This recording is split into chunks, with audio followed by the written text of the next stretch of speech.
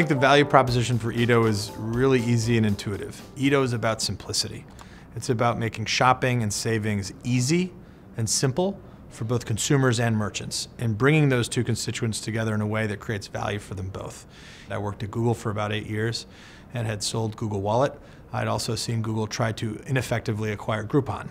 And what I saw at Edo was the guardrails of NFC wallets and the paper voucher missing a key ingredient in the middle. The 450 million pieces of plastic in issuance today that can drive one-to-one personalization and marketing, connected discreetly to a card and driving commerce for brands large and small. So it was this present state opportunity around the payment device already in the wallet that was so attractive to me.